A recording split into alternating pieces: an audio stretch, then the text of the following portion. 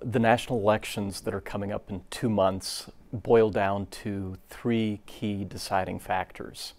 First would be likability, and that'll best be determined through the debates that are coming up both at the presidential and vice presidential levels.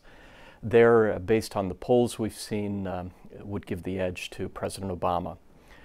Second will be spending down the home stretch. Even though President Obama had a good last month, would still in that category give the edge to Governor Romney.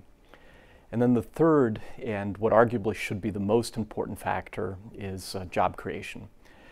This election is one for Governor Romney to lose, but where he well may lose it is if he is unable to articulate why free markets and entrepreneurship carry the day and are the ultimate source of job creation and growth.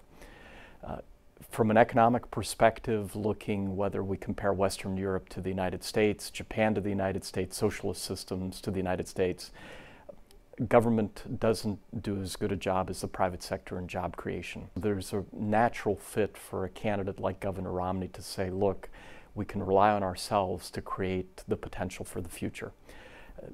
Critically, though, it'll depend on the crispness of his message, his ability to articulate it, and then wild cards, whether we have a spike up, let's say, in oil prices, as we've seen in the recent attacks on the Libyan embassy and the effect on crude oil, whether Europe still falls apart and that creates uncertainty and slower job growth, how the job numbers appear over the last 2 months.